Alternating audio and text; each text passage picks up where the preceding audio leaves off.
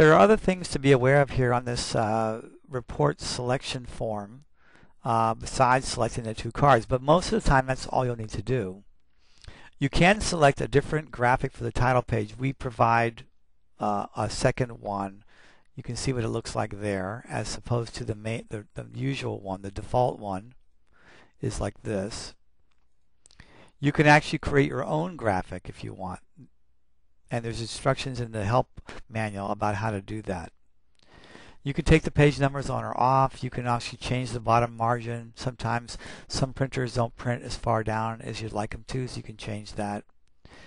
And then you have the selection here of whether you want to do a regular printed report, an email report, or a PDF report.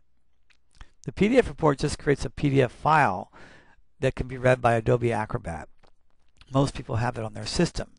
So you can email that to them if you want. You can create it and then just copy it into an email and send it to them, or attach it to an email, I mean.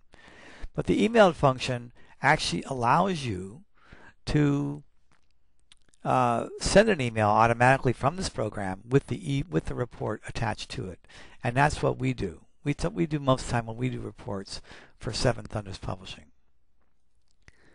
To send an email report, you just click on Email, then click on Run Report. And it's telling me here that I must set up my email server information first before I'll be able to run a report.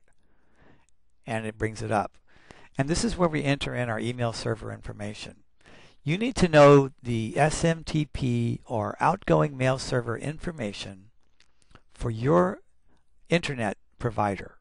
Now you may have something like Yahoo or MSN, but that's not necessarily who you're getting your internet from.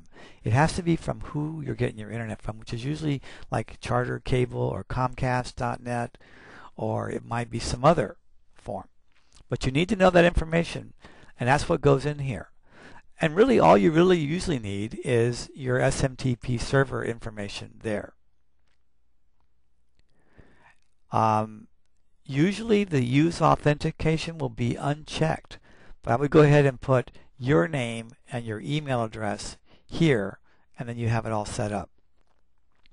When that's all set up correctly, you'll have this form to send an email, and this is where you enter in all the information you need.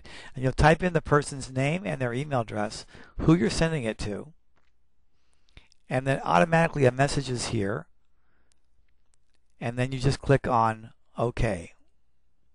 The report gets generated, and then the email server program will pop up.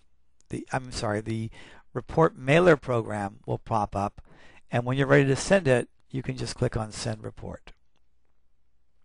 Very simple.